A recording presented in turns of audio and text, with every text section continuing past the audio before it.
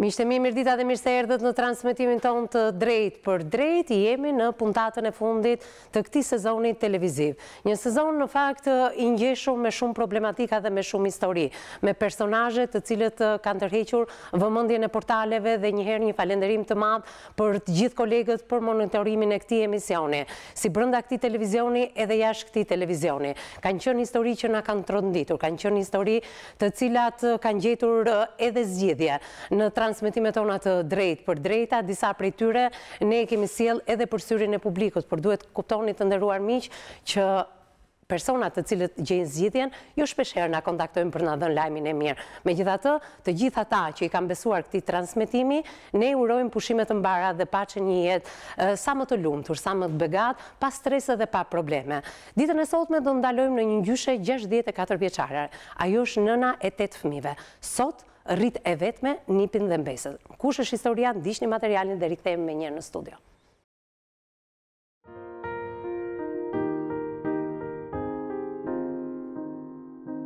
Remzia Teluli është 64 vjeçe dhe jeton në Tiranë. Bashkëshorti ka vdekur përpara 32 vitesh dhe me shumë vështirësi rriti e vetme 8 fëmijët e saj. Njëri prej djemve, pas martesë ra në depresion, gruaja e tij nuk e pranoi këtë situatë, mori djalin dhe u arratis me fqinjin. Remzia sapo e mësoi atë që kishte ndodhur, lajmëroi policinë dhe denoncoi Nusjan. Pasi u gjet nga policia, ajo deklaroi se ishte larguar për një jetë më të mirë dhe nuk do të kthehej më. Që nga ai moment dhe sot, 64 vjeçarja kujdeset për të birin dhe 2 fëmijët e tij. Ish Nusja pas braktisjes me vendim gjykate duhet të paguajë një pension ushqimor për 2 fëmijët, gjë që se ka bërë kurrë. Me kushtet e jetë të vështira, duke kursyer pensionin e saj e duke punuar që në mëngjes herët, duke mbledhur kanaçe, ka arritur ta mbajë familjen. Remzia Teluli kërkon ndihmë pasi me ndryshimin e vendbanimit i biri ka hasur pengesa për marrjen e pensionit të invaliditetit dhe për krahjes së fëmijëve. Ajo bën gjithashtu apel që nipi dhe mbesa të kenë një jetë më të mirë, ashtu si të gjithë bashkëmoshatarët e tyre.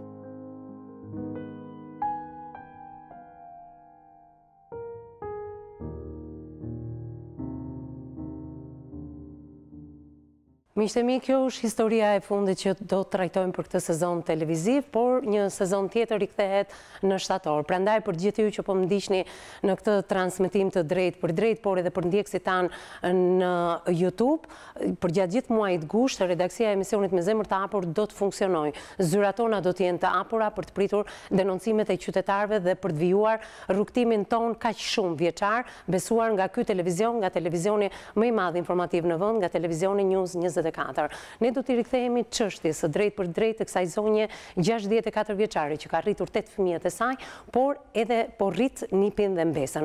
Çfarë ka ndodhur me martesën e të birit? Pse gjykata ka vendosur që të jetë babai kujdestari ligjor i këtyre 2 fëmijëve dhe pse këta 2 fëmijë nuk e kanë takuar asnjëherë nënën e tyre sapo ajo ka kërkuar divorcin në gjykatë? Këto dhe shumë detaje të tjera të cilat trondisin në këtë histori, sidomos një vendim gjykate, do të fliten ditën e sotme në këtë studio dhe sidomos do të komentohen nga ekspertët tanë.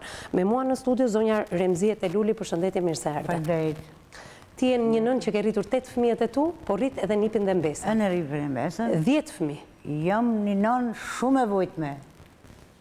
Jam një nën shembullore. Jo për të lëvdru vetën, po jam shumë e vujtme. Po mjafton të kesh bërë 8 fëmijë dhe të kujdesesh për nipin dhe për mbesën, nuk ka fjalë më. Vdish më le të re.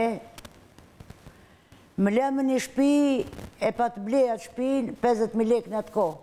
Shpia më shem, mas i vdish burri.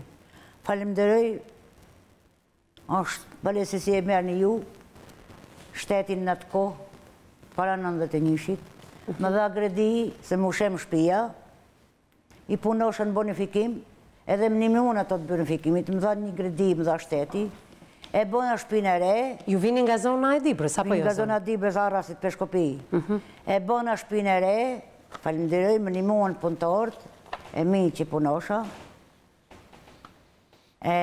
Ka qënë një Hamit Skana, ka qënë, edhe një qetës unë e majmen, më falni. Më kanë një muë ato shumë. E bona shpinë e re, kur mëz 3-4 vjetësh, a mëz 2-3 vjetësh, hini demokratia. Ku më delë mua i prenari shpizë, sot nuk o shpia jo të këtu. Si, se është po burri jem të ka blej, mon. Jo, thot, të lutëm shumë, thot, kjo shtëpi, thot, asë të në prishish, asë të në shesish. Po të ka dhonë lekë mërë, thot, burri jem, ja, thot. Mirë, zonja Remzie, flasim pas pak për mënyrën se si e ka blerë këtë shtëpi dhe se si funksionon të shteti në atë kohë. Më lërë të prezentoj zonjat edhe zotrin që kam tëftuar në këtë studio, që ju, zonja Remzie, por dhe gjithë teleshikuesi du ta dëgjojnë me vëmendje. Ne nuk do fokusohemi ditën e sot me shumë tek shtëpia, do flasim për varfërinë dhe mbijetesën tuaj, se si ti në moshë fare të hershme ke humbur bashortin, ke rritur 8 fëmijët e tu dhe sot po rrit edhe 2 të tjerë. Nipin dhe mbesën. Këtë pa tjetër që po i rritë me vështirësi. Nuk kam shtëpi. Mirë, rikthejmë pas pak të kjo më lërë të prezentoj, është zonja Adriana Kalaj, avokate, përshëndetje, mirë se erdhe në studion e emisionit tonë. Për krati, Almeda Gjaferi, psikologe klinike, eksperte për trajtimin e të miturve, përshëndetje, mirë se erdhe. Për baljush, opinionist, avokat, Klodian Reqi, përshëndetje, mirë se erdhe, nga shoqata e antikorupcionit dhe shoqata e detektive privat. Faleminderit që jemi mua në studio. Zonja Remzie, pikërisht sa po hyri demokracia, ju nuk e dinit se si e kishte blerë bashorti juaj. Kishte një dokument që e vërteton të blerën e banesës? Kishte dokumenta, kanë qenë njerë burrat tonë në atë kohë. Pa dokument hasa shoqëria e bleu shpinë, se sa e bleu... Jo, kur themi që shteti ka funksionuar dhe se si do ta merrnim ne në këtë studio... Zonja Remzie, më dëgjoj pak të lutem. Kur thuaj që shteti funksiononte në ato vite, dhe varet se si do ta merrnim ne ju mbështesim jashtëzakonisht shumë, por derisa shteti ka funksionuar, do të thotë që edhe burrat në atë kohë funksiononin në bazë të ligjit. Pra, ne mund të themi, zonja Remzie, që bashkëshorti ju ti ndjeri tashmë, ndoshta kishte bërë një blerje të gabuar. Gabuar e ka bërë. Po. Të pa faktuar në ligj.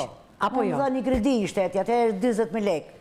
Kur hini demokracia më më falja të 20.000 lekë. Dhe personi që i mori lekët e bashortit tuaj, dhe ai e shiti në mënyrë të parregullt, nuk u tregua burr. Nuk e ka shit, e ka prish, e ka bo shkatru vetë, e ka shkatru krejt. Në këto kushte ti ke rritur e vetë me 8 fëmijë. Po, greta rrobat e ne hikan mërtaneshu. Në momentin që ti ke humbur bashortin, mund të më thuash sa vjeçë ishe? 32 vjeç kam qenë. 32 vjeça. Për një 32 vjeçare. Po. Çfarë do të thotë rrisi 8 fëmijë? I kam rrit me shumë mundime, më së mboni me ashtu se jam shumë e vujtme. Nuk duam t'i kujton. Sa unë jam të shtim këtë mosh, unë jam me tension, vuj me zemër. A kupton? Jam e aperu me përveshka. A kupton? Unë rrit tanë natën në përgazana. Deri në orën 10 natës, i vej fëmijët në gjumë. Fëmijët kanë frikë me nëjnë mrena. Se heri donë babebet, kur është i qeti, i donë, i përqafone, a kupton? Po për momentin... Ti ri për këtë djalin për cilin ke ardhur sot dhe për fëmijët e ti që i rrit? Unë ko marë për fëmijët e këti. Mirë. Do ndalojmë tek djali. Du asë një zëmë, falë se do të foli, kam shqef të shprehem. Unë nuk du asë në orisë, asë më kanë unë, asë lecka, asë kur zëmë, vetëm du një dhomë, 4x4, një banjët sigurit të 2 fëmijë, me vdek, ku të të ilon ato 2 fëmijë unë? Ku dhe jetojnë ato motre vla? Kush dhe i përkraha ati? Ta kenë dhomën e vetë, hirë futën, dalit punojnë vetë, jetojnë vetë, jënë motre vla. A të flasim pak për djalin?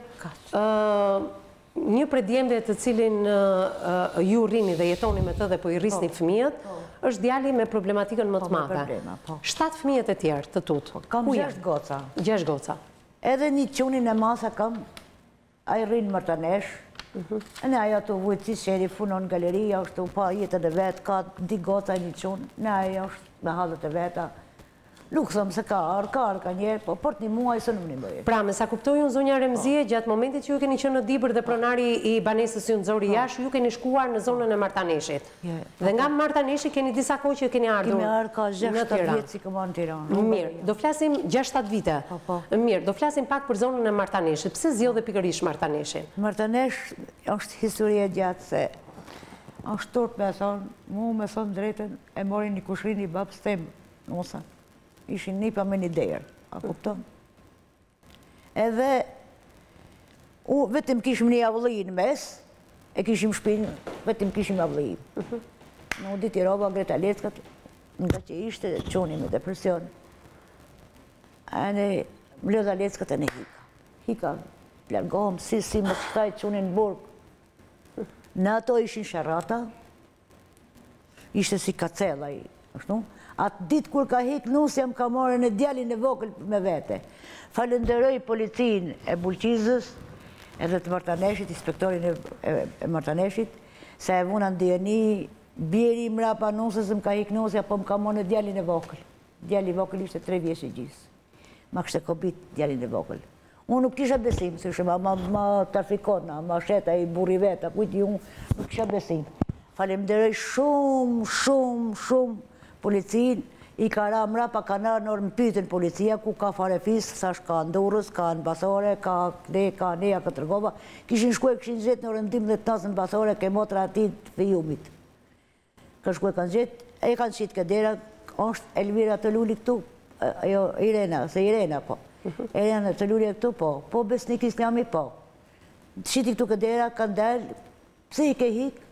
Kom hik për një jetë më të mirë. Po djalin pse ke marë? Hipë më.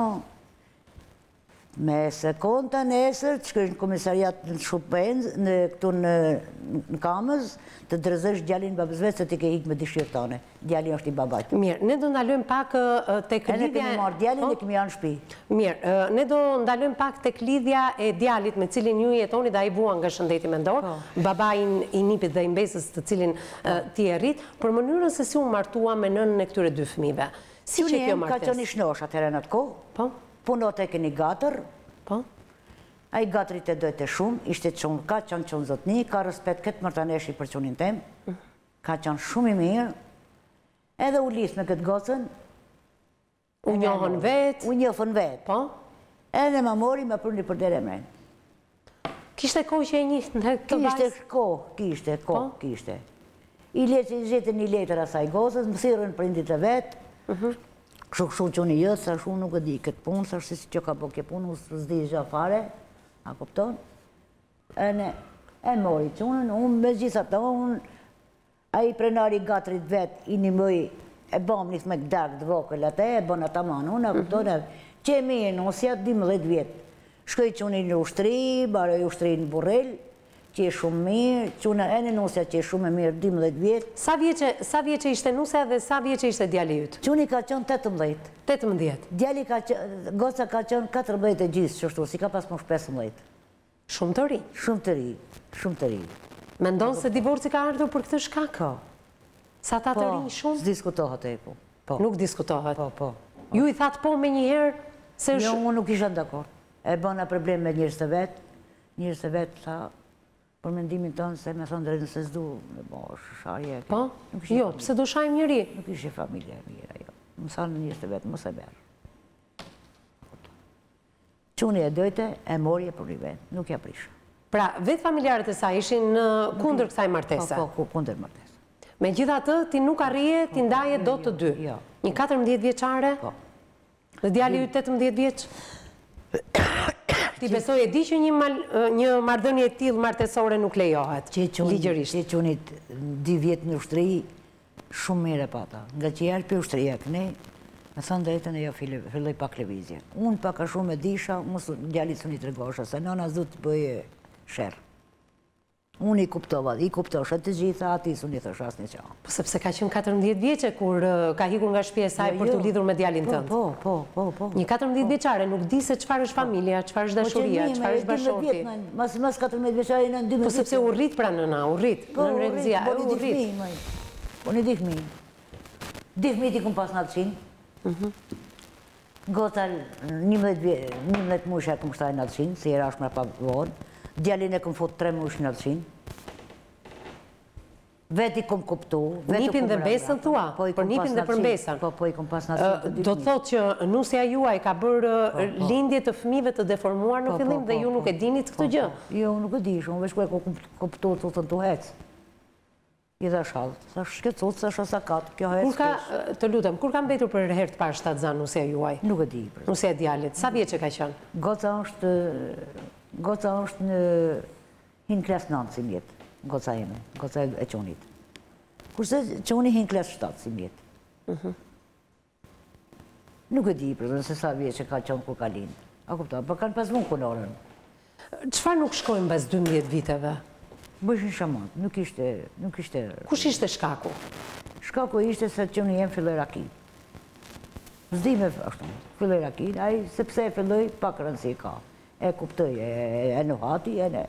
Zonja Remzie, sepse e nisi rrugën e alkoolit, ju thoni pak rëndësi ka, por ju thoni që ka pasur një shkak? Po, shkak të shteja, ajo si pëlqeti ma, nga që kalli e kurani në depresion, se të unë së ndu ma. Ju e quani çrregullimin mendor të djalit tuaj depresion, po është kjo epikriza e dur? Këdi. Sepse nga dokumentat nuk është kjo epikriza e djalit tuaj, a i vuan nga shëndeti mendor, por jo nga depresioni. Dhe ju thoni me njëherë në moshën 20 vjeçare, mbasi është kthyer nga ushtria i shfaqur. Është kështu apo jo? Mas 2 vjeç. Mbas 2 viteve. Pra, a i ishte 18, i ku ushtar, dhe në moshën 20 vjeçare, nisën ato shenjat e para të shëndetit mendor, thoni ju. Situata sa vinte dhe rëndohej? Me nosën. Nga që kishte grinje me nosën, a e filloj rakin, sa e s'ka pas për rakin. Pa di dugujnë dhe i në hatë të dëgjana. Ju jetonit me to? Po, me to kom pasaj zonë. Vonë mësa dhe unë bonë në ndarje, se ashtu ishte koha. E mban mund momentin e largimit të nusës tënde nga shtëpia? Po, e maj me momentin. Si është larguar ajo, ma thuaj pak? Nusja është largu, qëni ka qënë atë ditë me një punë të zezë. Se punët e në punë të zezë, unë e këtë ishin pasiguracion, se ishte ismun. Ka arë qëni nga punën, i ka thonë, a më ke ujt lam, po i ka thonë, nësojt ke uj primeje kjo. Qëni nuk ja ka varë, kur e ka thonë këtë lam. E nësojt i ka thonë të bëj shërbim. Kjo. I ka thonë, më gjirë robët, të lam, të fleqëm, se jam ladhë. U futë qëni u la, hangrinë së bukën, e shkë u fletë, u futë këtë dhoma vetë. A kupton? Goca me qunin ishim në palat, në katë pari isha. Goca me qunin dulin dhe të këshka. Kjo kështë pas del shkallëve me komshit, a kupton? Po qajte me këto komshijet kjo. E një vjen goca, se goca më dë shumë. Vjen goca me vrapën për hentem. Thotë nënë, thotë, e mamë, se mamë, thotë mu. Si shvokë më ka pasën mamë, se e këmë marrë nënë mu, ishe e këmë shtanë gjinë. Thotë, o tu që mami, pse? Thotë, nuk e di, thotë, po qenë mama, thotë, këshkallët, thotë. Thotë, mali, thotë, ka një 10.000 lekë shkëdora, që unë i vokëll ishte. Po qenë, thotë, në 8 arabije këto gratë e palatit, thotë. O me, ma e në hata. Kjo vjen mrena në shetë robat prej rafti. E një milë shetë mu robat komplet, e një milë shonë mu për parë. Në, thotë, t'i gëzëj, thotë, djali, thotë, me i nusë qete, thotë, sonj. Unë hika, thotë, du të shpike mama. Po që shpate me Elvirë, ti që ke, thash, pësi po këtë punë, të shte, gjallin gjumë, thash, ti ma është në, që ke me ti? Jo, thotë, unë nuk rima. Meri, thotë, të roba. Mirë, thash, bësha të dush, e nësë pëllu i në divan. Për rejat i në divan, unë, kur mas një të pere, kisha gotën në katë pes, ishte me qira ajo. Vjenë goca gotës, thotë, hiku, thotë, Irena, thotë. Ku hiku, thotë, ka ma, ne malin për dëre. Thotë, ka të qonë të dërë, thotë, anë hiku. Po ka shkoj, ka gatëri, thotë, ka krasa vjetër. E në unë me shkova në e greta që unin prej gjumi. Po lani, thash, grëmë thash të më duke të hiku, o thash Irena. Qaj të thonë me, thotë, se ka shku këna në vetë ki. O thash, hiku që jo. U gre quni, shkoj quni të e kërku ka fare fisi vetë, se që të kërkun. Morë gjinukën, ishte inspektor policie, o gjinë, thash, këshu është puna, thash. Kur më thonë, mu ka gjithë, thot besniku, ishte ditë pazarit, ditë e mërkura ditë. Ka gjithë besniku, thot një makinë të pazarit, thot e ka hikë, thot për burel, thot ja ka shumë. Po kanë më në malin, për qunin e vokël. Mora gjinin, falmrejt për gjinit, e ardhin shpi, si është punë e rëmzia, thash këshu. Thash, amon, thash unë vetëm qunin, po më shetë qunin, po më trafikot qunin, thash. Pse të shkon të mëndja, se e shpjeguat edhe qëpar, pse të shkon të mëndja, se fëmijën e saj e kështë e marë nëna, pse duhet atë trafikonte? Jo, mëse fëmijë nuk e lisha asaj, mëse... Të lutem. A i shëshi nuk e dinte, sa i shëshi ka qenë marturi një ditë Të lutem, zonja Remzie, nuk po flasim për qoqen e saj, po flasim për nënën e fëmijës. Ti e nën vetë, unë jam nën vetë, zonjat janë nëna në këtë studio. Të lutem, si nuk, ajo e kishte lindur, ajo e kishte rritur, pse do ta trafikonte? Pse kjo frikë jotja? Jo, ishte koha e budallisheve. Të shte nuk më vi shumë kesh se të është koha budallish, s'ka besëm. Ndoshta, mirë pra, ndoshta ti nuk kërkon të rrëfesh 100% me zemër të hapur në këtë studio, ke rezervat e tua, por që nëna të marri fëmijën, është mëse normale, mëse logjikshme. Faleminderit e ndjeki policia, shkoja morje, ne ja kanë marrë, qunin ka qenë të merrat ditë. Ti a ditë, nuk e dije që kjo po largohej me një person tjetër. Po. Po, e dije që po largoj me person tjetër? Po, unë e disha. Unë e disha, po që unë i cuni thosha. E kom ditë 4-5 muaj para e kom ditë. Po çfarë ke bërë për ta parandaluar këtë gjë? Pra, ti e dije që djali ju të vuante nga shëndeti mendor, që kishte grindje të vazhdueshme me bashorten e tij, që kjo bashorte dhe ky djalë kishin 2 fëmijë të cilët i rrisje ti. Po të hikte nga shtëpia dhe e dije që kishte lidhje të tjera jashtëmartësore. Ti çfarë bëje? Ajo të hikte nga shtëpia. A kishe diskutuar ndonjëherë me nusën tënde? Po, kom diskutuar. I kom thonë e ke gabim shtu, i ke marrë do rrugë të këqija, se unë i kom kap në numrin e telefonit. Ja kom zhet. Po. I kom zhet në bisedat. E kuptosha se ngjosha masdere të fol me të dashurin. Po. A kupton? Edhe e kom marrë numrin e telefonit për ta qitë në zhizh, nuk më le goca madhe sa. Sa zgjati kjo histori që ti e dije, dëgjoj bisedat me dashurin? 2 vjet. 2 vjet i dëgjoj dhe nuk reagoje? Edhe sot mund, çuni kur kalon depresion, më këthet mu, e mbi mu, e më godit mu, thot, ti thot i ke ditë këtë punë, thot të mu së më ke të regu. Mirë, pse nuk fole me prindrit e saj? Me prindrit e vajzës pse nuk e folur kur? Me prindrit e nusas? S'ka prind ajo, mos më shqit laf ma të shtes, ajo nuk ka prind. Pra, nuk ka pasur familja atë për cilën ti nuk ishe dakord që Jo, nuk ka pas prind ajo me u diskutuar. Pra, atë ditë që ajo është larguar nga shtëpia dhe ka marrë djalin, ti e di që po ikte me një person tjetër. Dhe ke lajmëruar menjëherë policin nga frika sa mos e trafikonte fëmijën. Dhe policia ja merr nënës fëmijën dhe ja u sjell ju? Po, ma dha. Faleminderit në nesit në orën 9:10, imi paraqit në komisariat në Kamës, e ne kanë marrë djalin nga kraja ashtu, as ka prit për të fare. Mirë, po të pyesi nëna nënën. Ju si gruaja gruan. Po.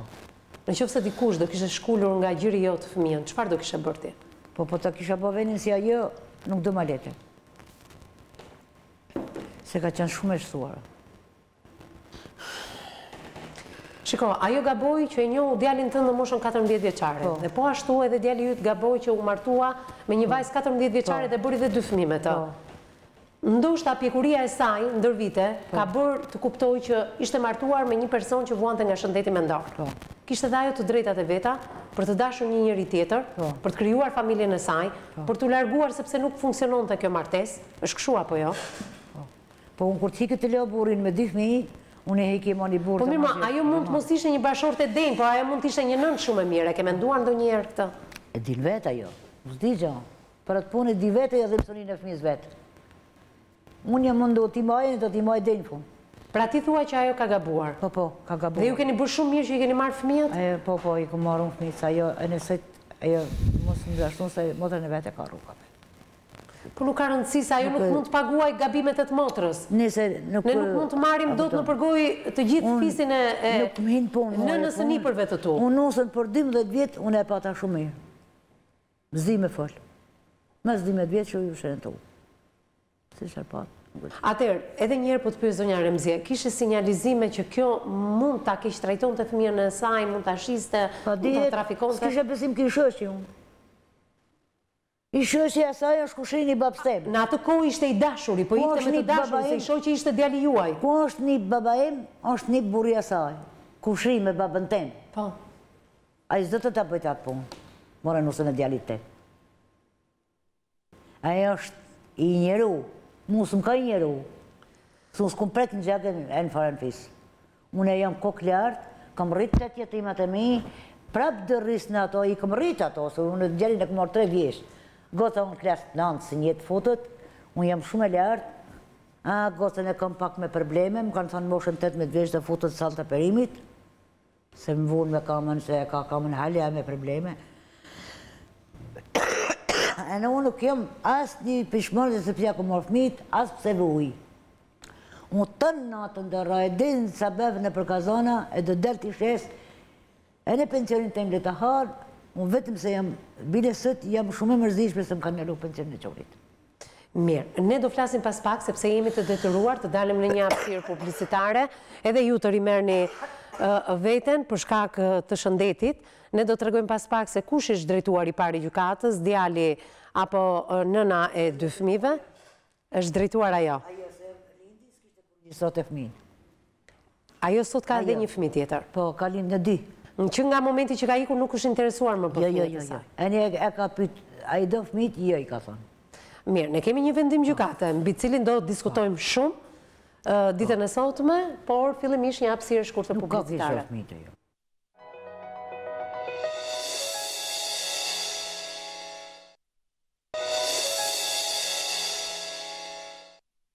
Miqtë e mi, jemi rikthyer përsëri në transmetim të drejt për drejt dhe në Remzie do të flasim pikërisht për momentin kur zonja krijon një tjetër lidhje që ju e dinit, ishte pjesëtar i familjes tuaj, i fisit tuaj, ky person me cilin hiku Nusja e djalit dhe ju la 2 fëmijë, ndërkohë ajo e mori fëmijën e vogël, por ju lajmëruat me njerë strukturat policore, frikrat e një gjysheje, ndoshta me të drejtë, shumë policin. Ndoshta me të pa drejtë, ne nuk e dim. Megjithatë, kjo zonjë mbasi krijoi jetën e saj, donte të regjistronte edhe fëmijën që erdhi në jetë, nga martesa e re që kishte. S'kishte kunor me ato, kishte kunor me qulin tim. Dhe ju drejtua gjykatës. Po, ju drejtua. Përpara se të flasim për vendimin e gjykatës. Vete ka pagu gjykatës. Po. Përpara se të flasim për vendimin e gjykatës, duke qenë se personi me cilin ajo u martua ishte pjesëtar i familjes tuaj, mund të më thuash pak, pate komunikim me këtë person? Se si arritën ato të krijonin një familje të tillë? Ajo, une e respektosha për gjak. Së nënën ati qunit... Po pra, jeni kushërinj, e thamë këtë gjë. E kishe, nëna, baba jem e kishte gotë zdaje. Po. Baba jem, jo unë. Po pra. E në unë e respektosha për gjak. Hinë e dil. Po jo se të më dalëm këtë temë. Po pra, po si ishte ngjizdur kjo lidhja e tyre? Lidhja e tyre si ishi shpia ta, për kjo unë i së shumë shumë. Ku je të shku, jem të shku të lidhë shpia të mamit. Jem të i bëshkuj bu mamit, a i shkote për mrapa si zagara, me nerjush. Mirë, ndalojmë tani të vendimi gjykatës. Doja të dija në qofse me këtë person ke pasur komunikim. Sepse ju thoni që ju ka shkatruar familjen, por nuk besoj tjetë ky shkaku. Shkaktar është besnik islami si më ka shkatruar familjen. Burja saj. Sepse po e përmendi me emër këtë person. Po. Dhe nuk e ketë denoncuar në redaksin e emisionit në Zemer të Hapur dhe unë duhet i bëj thirrje këtij zotërie tashmë. Ajo shkaktar i më i madh që më ka shkatruar familjen mua dhe më ka kaluar çunin në depresion. Djali në depresion, a është depresion apo jo, do flasin ekspertët pak më vonë? Se paka shumë, quni e pa kuptu. E rrefte, e shtiptje, më shko këtu, më shko të e pa kuptu. Po ju thatë që shenjat e para të shëndetit mendor, djali... Mësë ne zde burë, më falni, zde burë, si të shumë vërtu, dhe t'ja fusë një gotë raki. E në unë t'jem burë, ja fusë një gotë raki. E në shkoj e rrap gruën. Megjithatë, jo. Zonja Remzie, këto nuk mund t'i lejojmë dot në studion e emisionit me Zemer të Hapur. Ky është ndikimi që shpesher vjerrat kanë në martesën e djemve, por edhe të vajzave. Nuk duhet flasi kështu nëna e 8 fëmijëve. Shqiptar. Mirë, unë do të tregoj pas pak se nuk është diagnoza depresioni i djalit. Në qoftë se do kishte depresion djali juaj, ai mund të bashkëtonte me smundjen e tij shumë mirë. Por nuk është kështu. Është më e rëndë se sa depresioni. Por djali shenjat i kanë nisur në moshën 20 vjeçare, mbasi është rikthyer nga ushtria dhe është pikërisht mosha ku djemtë shfaqin. Pikërisht atë smundje që ka djali juaj dhe do flasi ekspertja. Mirë? Ndalojmë pak tek zonja që shkoi dhe kërkoi një kërkesë pa dinë në gjykatë, për shkak se ishte martuar, kishte lindur, dhe do bënte çkurorzimin me djalin tuaj. Mund të më falni se jem njëri pa shkollë, jem analfabete, nuk di... Por nuk mund t'japim këto mesazhe në publik. Jo. Që burrim edhe mund të pi një gotë raki. Edhe mund të gaboj një herë, a kupto?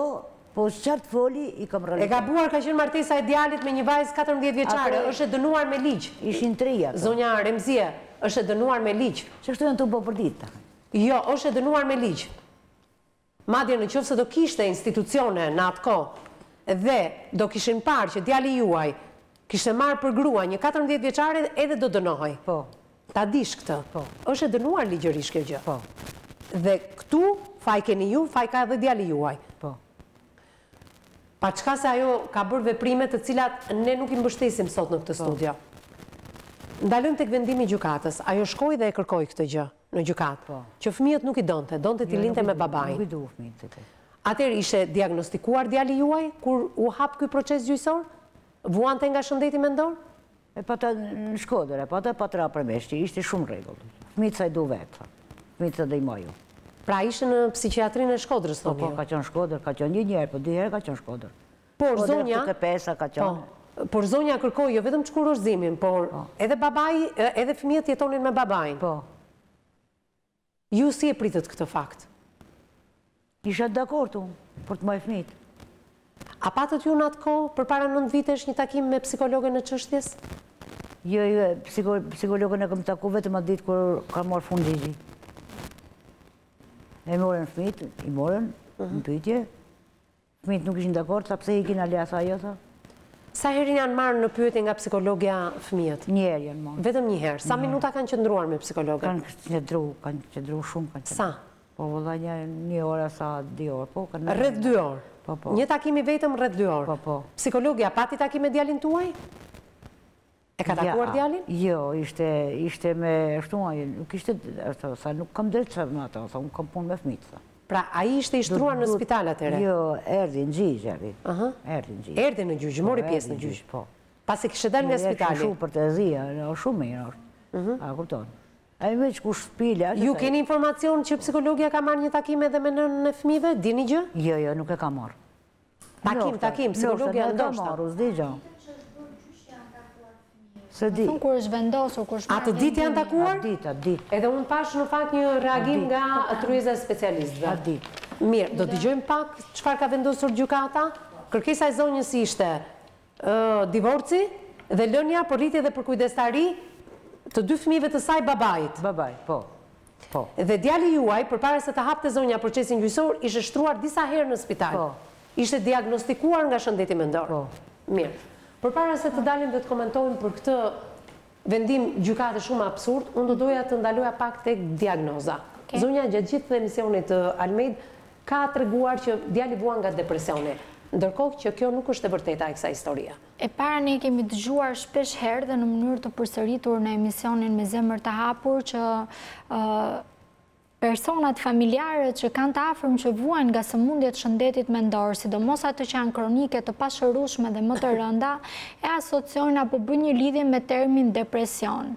Kjo në mënyrë të padrejtë i hyn në hak atyre pacientëve që vërtet vuajnë nga depresioni dhe stigma dhe paragjykimi për në vetvete sëmundjen depresive lidhet me një sëmundje më të agravuar që në të vërtet nuk është depresion. Në rastin konkret kemi të bëjmë me një pacient kronik i cili her pas here shtrohet dhe del nga spitali ku i duhet të mjekohet për ditë të tëra. Unë nuk e di nëse më lejohet që ta them diagnozën. Është një mix simptomash psikotike ku her pas here pacienti shfaqe dhe deluzione të madhështisë apo agresivitet të pamenaxhueshëm, kështu që janë vetëm medikamentet ato që e qetësojnë gjendjen e tij. Nuk po e them konkretisht diagnozën, megjithatë unë thash shumë në mënyrë të bëjmë me depresionin. Absolutisht jo, nuk është depresioni madhor. Sa e rëndë është kjo diagnozë? Është e kuptueshme se është depresion sepse nuk merr pension invaliditet ose ndihmë ekonomike për shkak të depresionit. Vetëm për një smundje tjetër, e cila mund të jetë një shkallë tjetër.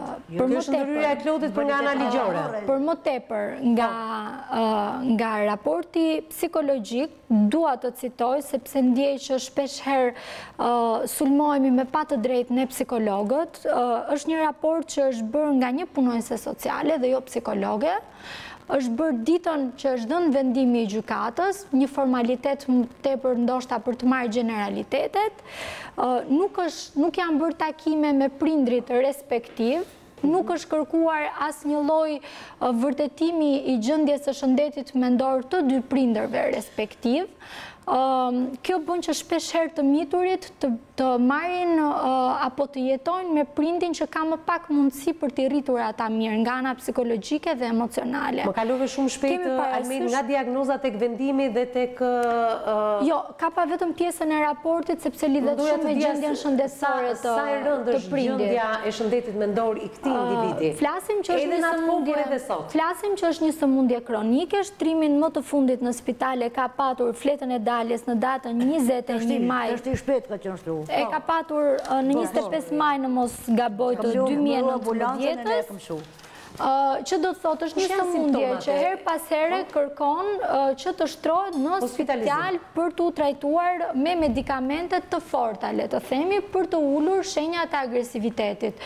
Zonja pak më parë tha që her pas here bëhet objekti dhunës nga djali saj, ku ai në momente të agresivitetit të sëmundjes e dhunon edhe nuk kurset. Imagjinoni që në të tilla konflikte të dhunshme dhe të papërshtatshme rriten 2 fëmijët e mitur, që bëhen subjekti dhunës në mënyrë të drejtë për drejtë apo dhe në mënyrë të tërthort, që do thotë ndoshta prindi nuk dhunon ata, pa ata dhunohen po njësoj kur janë dëshmitar të kushteve të papërshtatshme. Këtij babait për rritje dhe kujdestari fëmijët që në ato kanë qenë 3 dhe 6 vjeç. Referuar atyre çfarë zonja foli është bërë një raport vlerësimi psikologjik nga një punonjëse sociale formal, ku zonja nuk ka marrë ndoshta kohën e dur, flas për punonjëse sociale në këtë rast, të interesohet dhe të verifikojnë nëse personit që ajo po i këshillon kujdestarin ligjore të miturve, a është vërtet e bazuar mbi parimin më të lartë të fëmijëve, a është ai në gjendjen e dur shëndetësore për të ofruar kushte dhe mbrojtje, gjendje të mirë emocionale? Është vërtet që është reforma në drejtësi, po që s'ka lidhje për mënyrë si për orientohet. Jo, flasim për një viteve, jo. Nuk ka pas asnjë lloj indicie. Absolutisht nuk ka ekzistuar atëherë. Nuk ka patur asnjë indicie që thoshte që pa i padituri, pra djali ftuar në emision, këtë treguar në shenjë të smundjes mendore. Pra nuk ka pas asnjë referencë gjykatare. Ju thoni që gjykata nuk ka pasur, nuk mund ta marrë, por s'është psikologu për të marrë provën. Nuk merr provën. Ju dini punën tuaj. Unë di punën time. Atëherë në punën time. Vendimi gjykatës, unë ju garantoj që kur unë rekomandoj kujdestarim prindërore, unë patjetër që duhet të takohem dhe të njoh se kujt prindi po ja rekomandoj këtë kujdestarim. A është i shëndetshëm nga ana mendore për ta përballuar përgjegjësinë e prindërimit apo jo? Kështu që është detyrë e profesionistit të fushës të njihet nga afër me të gjithë dinamikën e marrëdhënieve familjare. Qoftë kjo edhe dinamika e një çrregullimit të mundshëm psikologjik. Sigurisht nuk do vendoset një diagnozë. Sigurisht ju keni të drejtë, ja sa ta mbaroj gjykata nuk mund ta marrë priori, po si thani unë. Nuk është objekti për t'i hequr të drejtën e përgjegjësisë apo jo, ajo që ju me të drejtë ngrini këtu. Po është në fokusin ai përmbush ky prind parimin e interesit më të lartë të miturve për t'i ofruar siguri emocionale, kushte në të cilat nuk neglizhohet, nuk abuzohet fizikisht, emocionalisht dhe nuk krijohen dëme të paripërdorshme në etapat e zhvillimit. Kundërpyetja është shumë e thjeshtë. Pra, cilat kanë qenë arsye të bëjnë indicie që pa mundsonin lënje për kujdesari për shkak të mungesës së interesit. Edhe ekspertën përballë jush po. Ja, këtë desha të sqaroj. Pikë së pari, po të shikojmë kërkesat që ka bërë nëna e dy fëmijëve, duke qenë se ka qenë në dieni për një problem shëndetësor të bashkëshortit, ajo me dëshirën e vet i kërkon gjykatës lënien për rritje dhe edukim të dy fëmijëve bashkëshortit. Kjo është pjesa e parë që nuk duhet ta anashkalojmë. Atëherë ku gabon gjykata? Jam dakord me Klodin që në vendim nuk ka asnjë provë, asnjë gjë të cituar për problemet shëndetësore të paditurit që ishte në rastin konkret. Ama gjykata në mendimin tim ka gabuar në caktimin e personit që ka një ori të posaçme të fushës tot ligji. Pra, në referim të nenit 224 e vijues të kodit procedurës civile, gjykata vendos një psikolog, jo një punonjës social. Jo detyrimisht. Ligji ka kodi familjes i ka lënë të dy, punonjës sociale psikologën. Unë dyshoj që në atë kohë që është bërë vendim, mos ketë patur psikolog. Po s'ka pas psikolog, kam një bindje. Nuk ka pas psikolog, ka caktuar punonjës sociale. Në 2014 ka pas psikolog. Në 96 dhe në 2000 është brezi pari psikolog. Ka pas psikolog. Nëna në gjyq. Ju treguat që djali juaj kishte ardhur nga spitali në seancën e gjyqit që djali vuante nga depresioni sipas jush? Ka pas një muaj para si ka pas djali. E dinte gjykata këtë gjë? Jo, nuk ja thatë gjykatës. Ja thatë psikologës? Po psikologës? Psikologës, po. Ashtë. Ja thatë psikologës? Nuk ka pas psikologe, duhet ta ndajmë çik. Nuk ka pas psikologe. Ti e di që ajo nuk ka qenë psikologe? Çështja është tjetër. Po zonja. Po pra, po ja keni thënë asaj psikologeje? Jo. Ajo nuk ka qenë fare në profesion psikologe. E dini ju këtë gjë? E dini që nuk ka qenë psikologe? Sa intereson ty në të qanë psikologe? Një psikologe nuk mund të marrë në analizë vetëm fëmijët.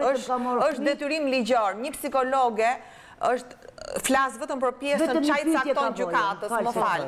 Për çaj cakton gjykatës, sepse edhe gjykata, thot ligji, merr mendimin e palëve, po detyrat gjykata ja cakton psikologës. Atëre, në të gjitha këto detyra që gjykata i cakton psikologës ose psikologut, i thot gjendja financiare, gjendja shëndetësore të dy palëve, pra gjykata që të arrinë atë vendimin se kush do merret me rritjen dhe edukimin e fëmijëve, atëherë ky themun, ky është problemi i gjykatës. Atëherë, kur gjykata ka vendosur pensionin ushqimor dhe ka bërë balancin e të ardhurave, e ka ditur që ky zotri të lutem. Klodi, më lër ta flas për shifrën, më lër ta mbaroj se kështu nuk mund të sulmosh gjatë gjithë kohës duke mos na dëgjuar. Atëherë, kur është marrë vendimi për pensionin ushqimor, jo shifra, nuk më intereson shifra e ulët apo e lartë, dhe gjykata ka bërë balancën se sa ka pasur nëna të ardhura dhe sa ka pasur babai.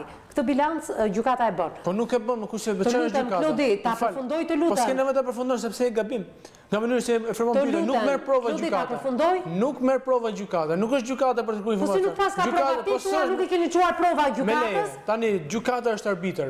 Aja ka qenë gjykata të ardhurat e babait që ka pasur një pension invaliditeti. Po se ka pas, më ku ka pas të prova?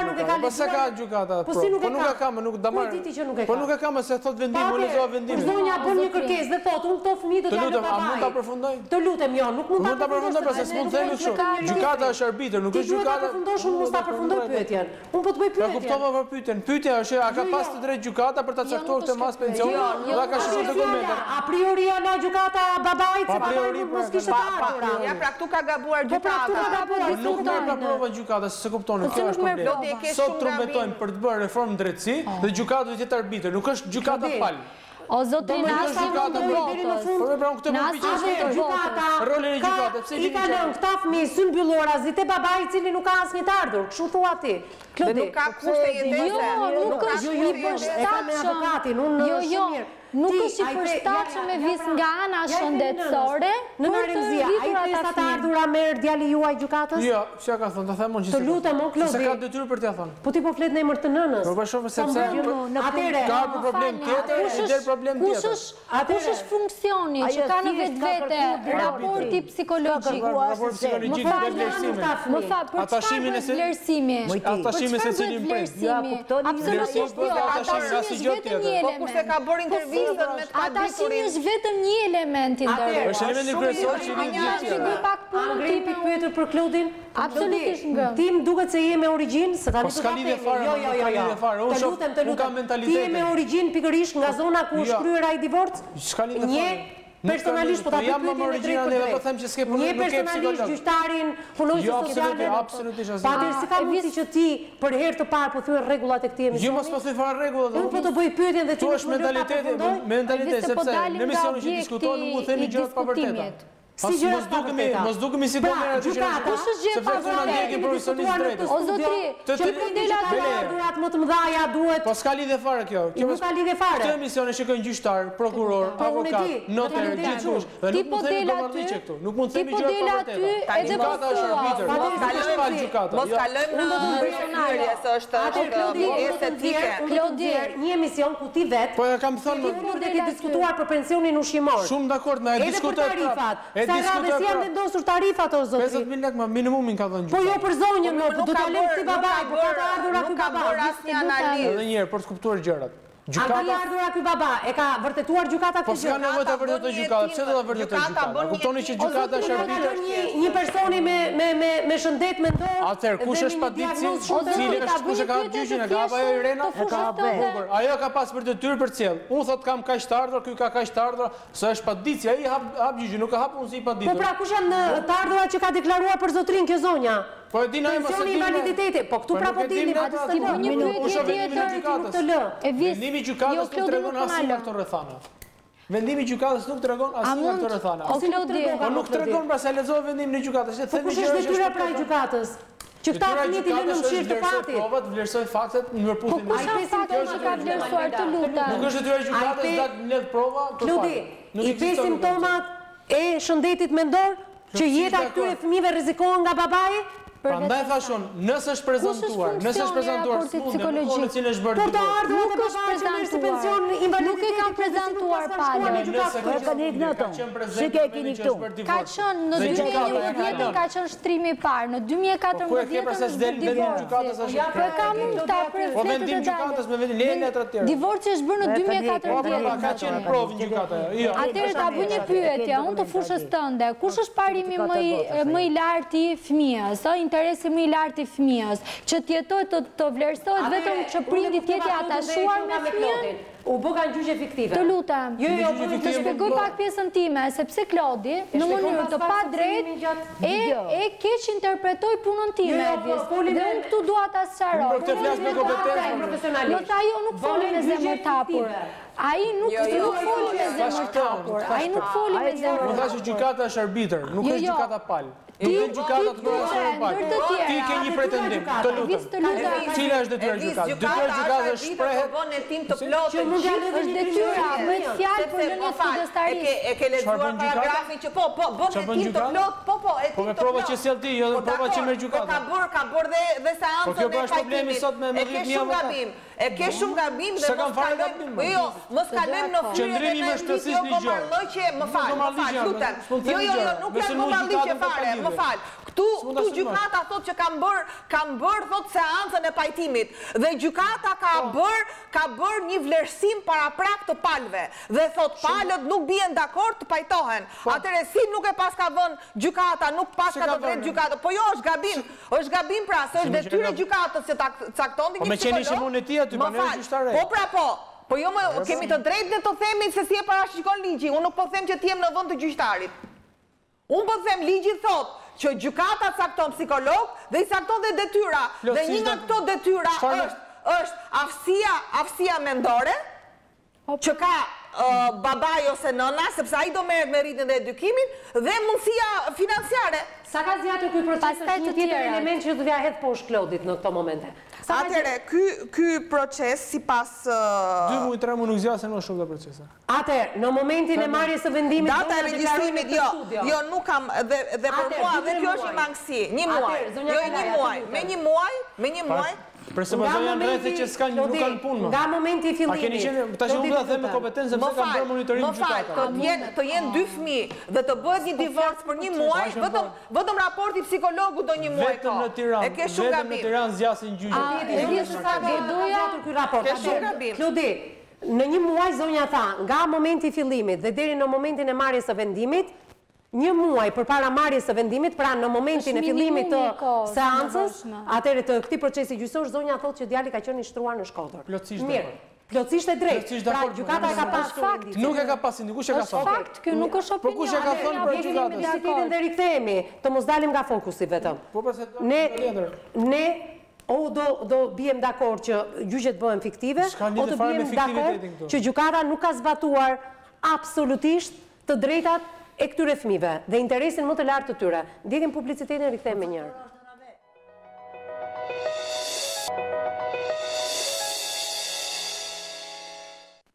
Të lutem. Në fakt, pjesa e dytë e këtij emisioni është shoqëruar gjithmonë me debate profesionale midis panelit të specialistëve dhe atij të opinionistit, mendime ndryshe për një vendim gjykate, gjithë secili prej nesh e ka dhënë mendimin e tij profesional për një vendim i cili është shumë i diskutueshëm, por ajo çfarë zonja Remzie ka thënë që në fillim të këtij emisioni, unë dua vetëm një dhëm, thot, për ata fëmijë dhe pensionin e invaliditetit që është hequr djalit tim. Nëna, mund të më thuash pse të shhequr pensioni i invaliditetit? Kërkojnë sot ku ke pasaportizimin, sot të gjithë të tërheke. Megjithatë, për këtë pjesë do të orientojmë sepse ka rregulla dhe ligjet nuk duhen thyer. Por ti thua, unë nuk e kam bë pasaportizimin. Ti ku e ke pasaportizimin? Unë pasaportizimin unë si person, unë kam qenë ndame. Unë e kam tërheke, kam pru në Tiranë, në Kamës. E ke sjell në Kamës? Temin, unë personalisht. Po djali? Djali jo. Djali e kanë marrëdanesh. Po mirë, ti e di nëse do fitosh bonus qiraje ose një banesë sociale, duhet një pasaportizim tek vendi ku ti jeton? Si e kërkon këtë dhomë? Kush do ta bëj këtë dhomë ty? Këtë dhomë kush do ta bëj? Shteti pra. Po shteti je banesa sociale, je bonus qiraje, ti nuk e bër pasaportizimin. Pra kujdestari ligjor i këtyre dy fëmijëve, që është babai. Unë e kam bën. Po nuk je ti kujdestarja ligjore nëna. është djali juaj, a i duhet më bëj pashaportizim, që ne të kërkojmë pas ta... pashaportizim, po me një udhëzim ju pra. Ju një pra me një udhëzim. Do flasim... Diskutohet të pashaportizimin, o da e bëjo do Për shkak të pashaportizimit, ti në fakt i penalizuar edhe... Po, për shkak të pashaportizimit. Po. Okej. Këtë gjë e kupton kaq. Po. Mirë. Atëherë, Almida, flasim pak... Jo, i takon. Po për shkak të pashaportizimit. Po sepse nuk keni vendu dhe do ta shpjegojmë pas pak. Atëherë, Almida. E para, do doja të sqaroja pak pjesën time të profesionit, sepse nuk marr kompetenca të bëj juristën këtu, se nuk e kam formimin, megjithëse mund të kem ndonjë njohje minimale, preferoj të flas për punën time, për atë çka ti më ke thirrur këtu. Po ti në institucion ligjor punon. Patjetër, po nuk guxoj të bëj kompetenten. Megjithatë, referuar këtij vendimi, ku nuk ka qenë ende në fuqi kodi i drejtësisë penale për të mitur, neni 6 dhe 155 i kodit familjes, para se të japi kujdestarin e fëmijës, kërkon që të bëhet një raport vlerësimi psikologjik ku të merret në konsiderat parimi i interesit më të lartë të fëmijës. Dhe kjo fjalë ka kuptimin që fëmia të rritet nga prindër që kanë shëndet të mirë fizik, psikologjik, mendor, kanë kushtet e duhura materiale për të siguruar nevojat bazike të jetesës dhe pastaj shikohen dhe vlerësohen aspektet emocionale, sepse nëse fëmia i lihet një prindje që vuan nga një çrregullim mendor, që mund të jetë i dhunshëm, të dhunoj, që mund të jetë abuzues me alkoolin, substanca të tjera narkotike, sigurisht që ky nuk është parimi i interesit më të lartë të fëmijës. Doja të citoja vetëm ku është bazuar eksperti, thotë fëmijët e mitur duhet të vazhdojnë të qëndrojnë në ambientin familjar, pasi fëmia është adoptuar me të, nuk i mungon asgjë, ka çdo gjë, i kanë krijuar atmosferë të ngrohtë, kushte materiale, fëmia ndihet i plotësuar. Duke mos i shkaktuar asaj thot një tronditje më të thellë nëse ndryshon ambientin familjar. Në asnjë moment nuk është takuar më vete me të dy prindit, një raport psikologjik kërkon që ti t'interesohesh për shëndetin fizike dhe mendor, për të ardhurat financiare, për partnerët respektiv nëse personat në proces divorci janë njohur me personat të tjerë. A janë këta personat rrezikshëm dhe të papërshtatshëm për të bashkëjetuar me fëmijët e mitur? Prandaj kërkohet minimalisht 1 muaj kohë, janë disa takime, verifikohen kushtet fizike dhe të banesës ku fëmijët do jetojnë. Flasim për banesë dhe për kushte shumë të mira në atë kohë. Zonja deklaron ditën e sotme në këtë studio që nuk ka. Mund të falenderoj për pyetjen, sepse kuptoj që në këtë rast nuk janë bërë verifikimet e vis. Që do të thotë, kemi patur një gjyq formal, referuar të dhënave që na jep zonja dhe të dhënave që unë aty marr shkaz, do me thënë, kuptoj që ky verifikimi në banesë nuk është bërë sepse zonja thotë unë jetoj në kushte shumë të këqija. Që do të thotë, janë këshilluar që fëmijët të jetojnë në kushte të papërshtatshme fizike. Ato kushte që ka qenë në martanesh. Por jo në atë kushte që jetojnë në Tiranë, sot është 7 vite këta fëmijë. Unë nuk e di nëse zonja ka qenë në mirëqenie shumë të lartë ekonomike dhe ka pësuar një dëm apo pak a shumë jetë e saj ka qenë në vështirësi. Te të dhënat e gjykatës nuk thuhet në asnjë moment që zonja ka shkuar dhe ka vizituar ambiente dhe ka konstatuar. Ka bërë divorcin me ti. Absolutisht është detyrë o zotri. Unë këtë punë bëj. Unë raport e vlerësimit psikologjik bëj dhe procedurën e punës time. Mos e kthejmë personale, Almida nuk do kesh më kohë. O do komentosh o do merresh me klopin. Jo, thjesht dua ta sqaroj për teleshikuesit unë, se ndoshta kemi njerëz të tjerë që mendojnë që psikologu do i takojë një herë fëmijët. Çfarë duhet bërë sot për këta fëmijë? Për këta fëmijë, mos u merr me vendimin e gjykatës sot. Absolutisht. Gjykatës mos keni drejt me përmend fare se thjesht ajo ka kërkuar gjenden në kushte shumë vështira ekonomike, gjenden në kushte edhe më të vështira psikologjike, pasi rriten në një ambient agresiv për shkak të sëmundjes së babait. Nga ana tjetër, nëse nëna nuk jep minimumin e interesit për të kontribuar në mirëritjen edhe në mirëqenien e fëmijëve të tyre, sigurisht këtu kemi një gjyshe heroin që doja ta përgëzoja që në fillim të emisionit, ka marrë përsipër më tepër përgjegjësi, e jeta e ka goditur ndoshta disa herë në mënyrë të padrejtë. Megjithatë, të thuash që fëmijët kanë mbështetje dhe lidhje emocionale me nënën, kjo gjë është e kuptueshme. Jemi te ndryshimi i kushteve. A duhet kaloj kujdestaria nga babai që vuan nga shëndeti mendor, zonja Kalaja, tek gjyshja? Kjo duhet bë me kërkes. Pra, e mira e një vendimi që i takon kodit familjar... Në qëfar do t'i këshilloni Gjënjës Remzia? Nuk e ka kujdestarin ligjore. Atëre, e para njerë duhet kërkoj ndryshimin e këtij vendimi. Ky lloj vendimi ndryshon në të gjitha aspektet. Ndryshon në aspektet e takimit që mund të kërkosh me fëmijët, mund ndryshoj në raport me masën e pensionit ushqimor. Asnjëherë ajo i tej. Asnjëherë fëmijët për t'i takuar s'ka bile dëmlaj. O dëmlaj detyrimet ajo mund. Shisha ti si ka bërë divorcin, si ka kthyer shpinën, nëse dëmlaj detyrimet ajo se fëmijët janë Zonja nuk i ka bërë asnjëherë as takimet që ka kërkuar fëmijët, por as pensionin ushqimor. Siç ka detyrimin për të paguar pensionin për fëmijët, ka dhe të drejtën, më fal ta mbaroj deri në fund, ka dhe të drejtën për të takuar me fëmijët.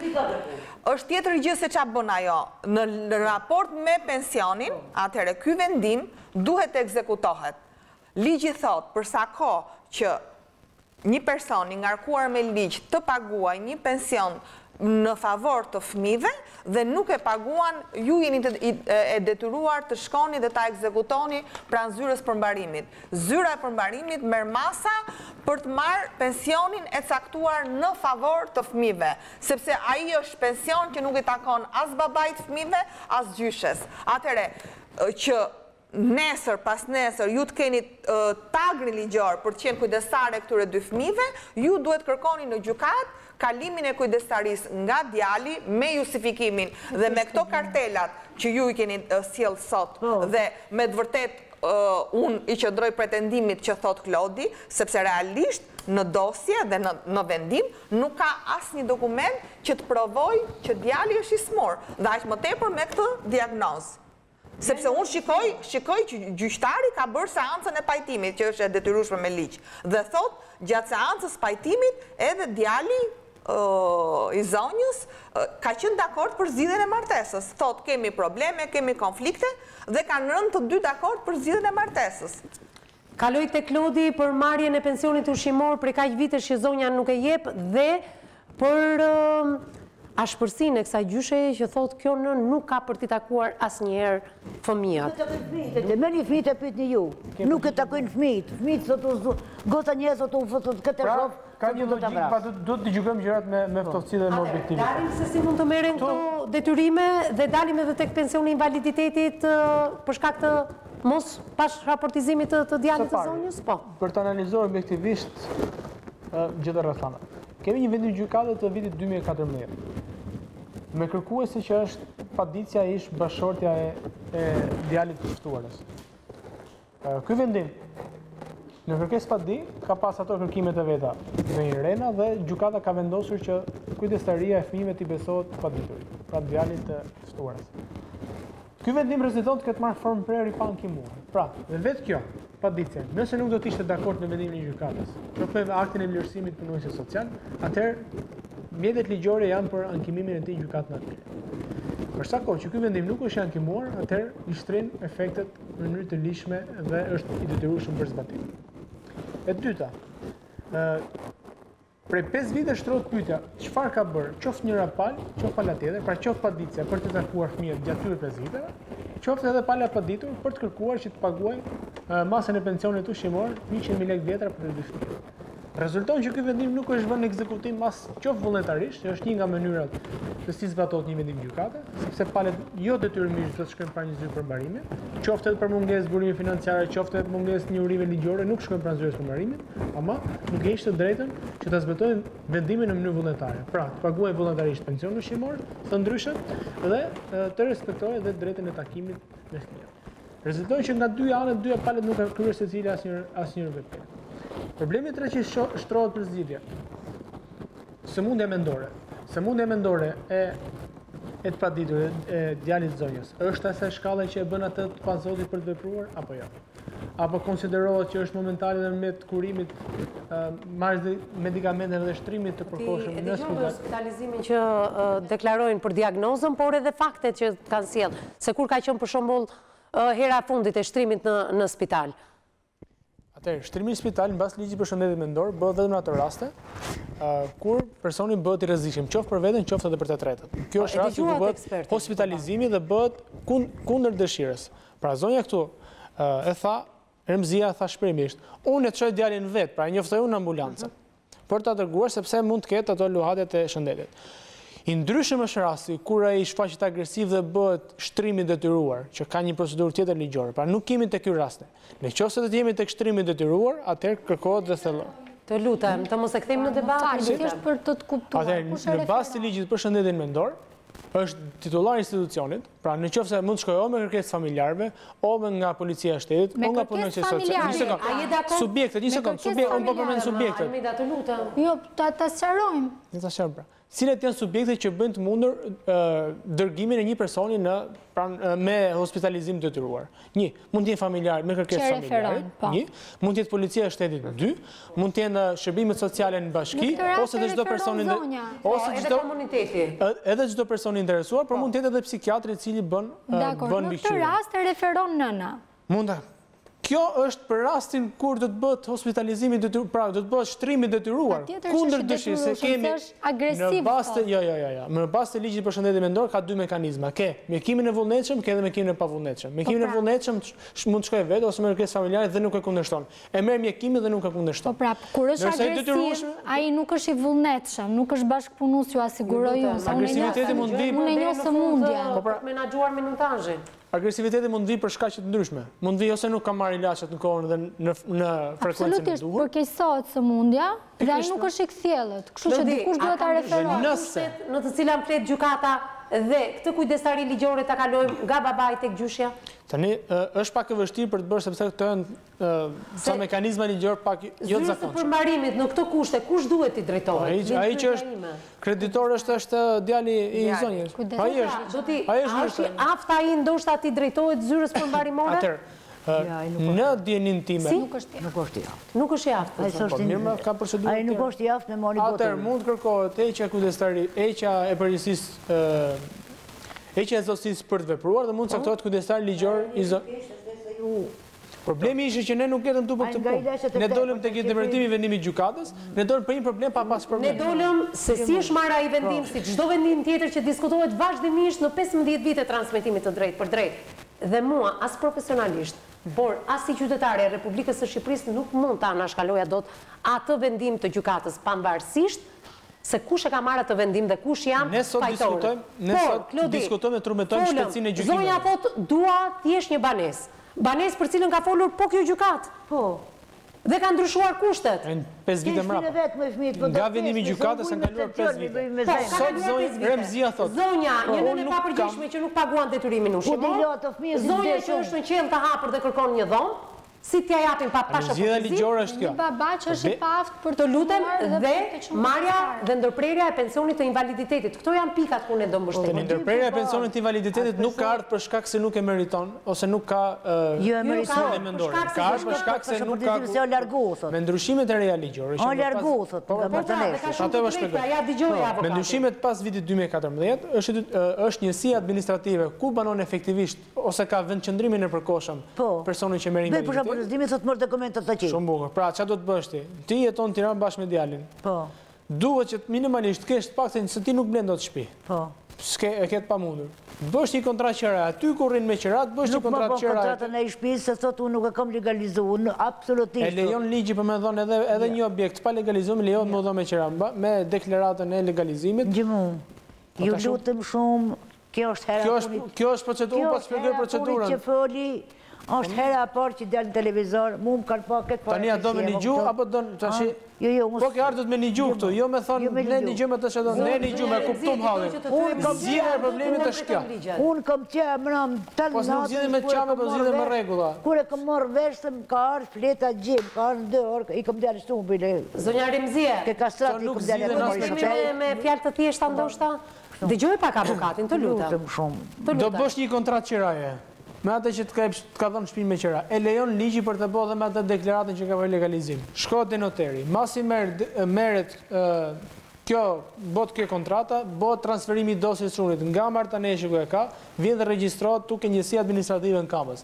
Në momentin që regjistrohet njësin administrative në kamës, i jepen një përcjellje dhe dokumentacioni që ka vuan nga smundja mendore. Edhe atë bëhet shpërndarje. Dëmonon të bëj. Pra nuk është se i jep nga xhepi vet as ai martaneshit as ky i kamës, po i jep qeveria. Dhe qeveria ju ka dhënë, ja ka kaluar kompetenca bashkive Me qëllim që ti mbikëqyr njerëzit, pra cilët janë ato kontingjent personash të cilët unë kam të smurë këtu, të cilët unë jap ndihmë ekonomike, të cilët unë jap invaliditet.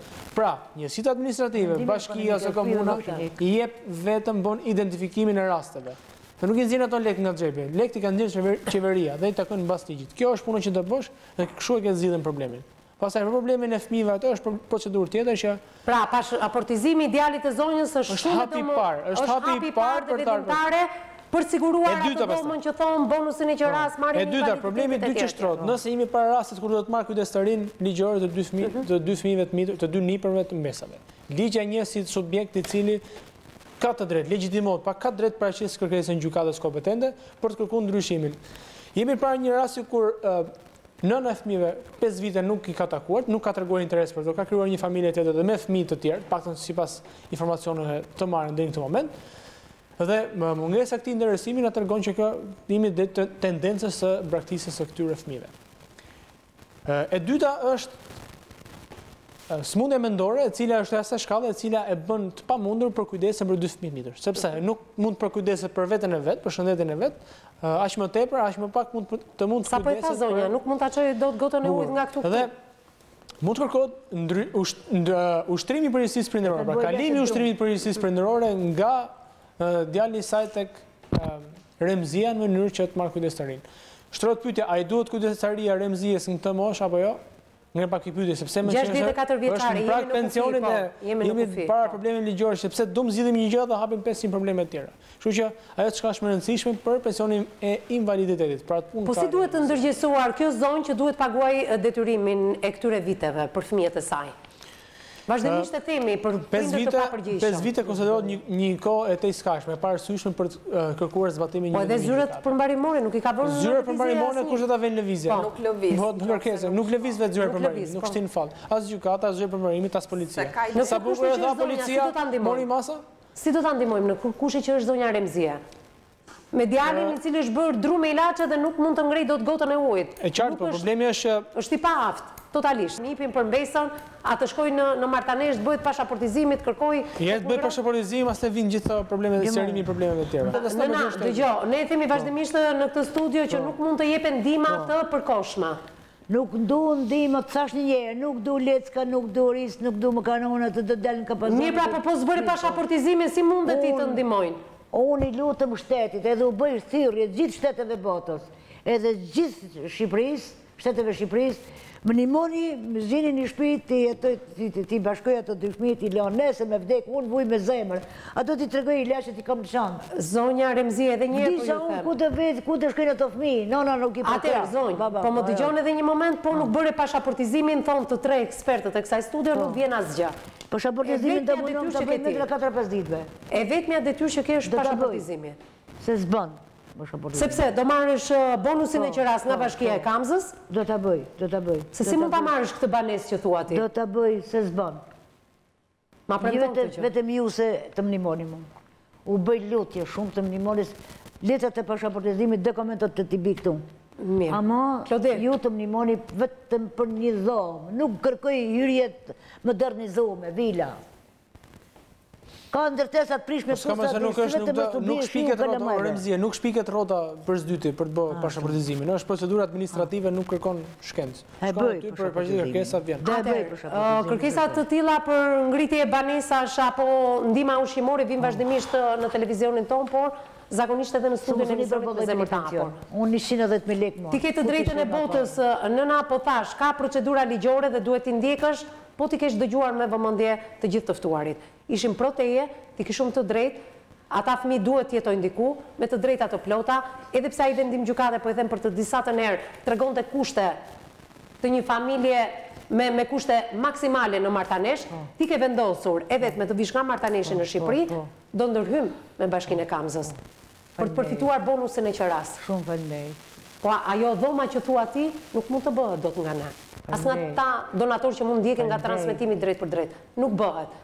Janë ndihma edhe një herë jo të përhershme, të përkohshme. Po zbatove ligjin, atëherë ndihma është e përhershme. Faleminderit, unë të mundom të zbatoj ligjin. Slogani i emisionit të Zemer të Hapur është tregoni historinë tuaj. Merrni mendimet dhe opinionet e të ftuarve të kësaj studio në transmetimet tona të drejtë për drejta. Zoti mbasa ne shteti. Çfarë lloj ndihme vjen pas këtij emisioni është për të gjithë ata që po më ndjeni, një ndihmë e përkohshme, jo e përhershme. Nuk marrim përsipër, as të ndërtojmë shtëpi, as të çojmë ushqime, por të zgjidhim pos besot, hajde të babrum, shemi ke kazanat. Çdo rast që vjen. Su jem të punu në kazana, pos besot, hajde ke kazanat. E mbyllim transmetimin për sot, mbyllim këtë sezon televiziv, falenderoj Almeidën, falenderoj zonjën Kalaja, falenderoj Klodin, bashkëpunimi do vazhdoj edhe në sezonin tjetër. Shumë faleminderit. Ishte një nga ato emisionet. Të lafet e bukura si më keni dhënë, më duke sikur më keni dhënë shpinje më të mërshirë sa të gazetari fjalën ka armë. Ju i një shtet për mu. Për mu i një shtet ju. Ju i një shtet për mu. Gazetari është i pari shtet. Mbyllim në na. E mbyllim të nderuar miq edhe këtë sezon televiziv, duke uruar për gjithë kolegët e mi, për gjithë ata që duken dhe nuk duken dhe kanë kontribuar për emisionin me zemër të hapur, pushime të mbara kudo qofshin. Unë them që kjo vjerë sa më e lehtë për të gjitha familjet shqiptare. Kur të rikthehemi në shtator, do doja dhe do daja me gjithë ata që po më ndjekin histori suksesi.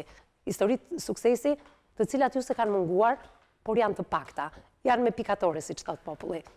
Ndërkohë, ju bëra me dije, edhe gjatë gjithë javës së kaluar, edhe për gjatë gjithë kësaj jave, që ne do jemi në zyrat tona. Denonconi në rrjetet tona sociale, në numrat tonë të kontaktit, mund të vini edhe vetë fizikisht, pranë televizionit News 24, që gjendet në Shkozë, Lagja Alidemi, ish uzina autotraktorëve Tiranë. Ju vazhdoni na jepni mendimet dhe opinionet tuaja për këtë temë, por edhe për gjitha temat që kemi trajtuar në gjithë të sezon televiziv. Na ndiqni në rrjetet tona sociale, në Instagram edhe në Facebook. Ndërkohë, faleminderit nga zemra Agjencinë e Lajmeve Balkan Web, Gazeta Shqiptare Online, për monitorimin që i bëjnë këtij emisioni. Me emisionet më të mira mund të na ndiqni edhe në kanalin tonë zyrtar në YouTube, News 24 Albania, klikoni tek emisioni me zemër të hapur. Pushime të mbara dhe takohemi në shtator.